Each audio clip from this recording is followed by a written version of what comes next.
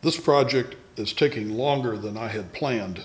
After the bones were shaped, a hole was drilled down the center of each bone, the hinge joints were made, and a center cord used to string the bones together.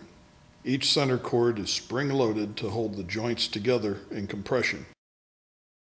Pull cords run the length of the fingers, top and bottom, and act as tendons, making the fingers work. Several pull cords will be needed for each finger, as my attempt to use a single pull cord tends to make the finger look more like a scorpion's tail.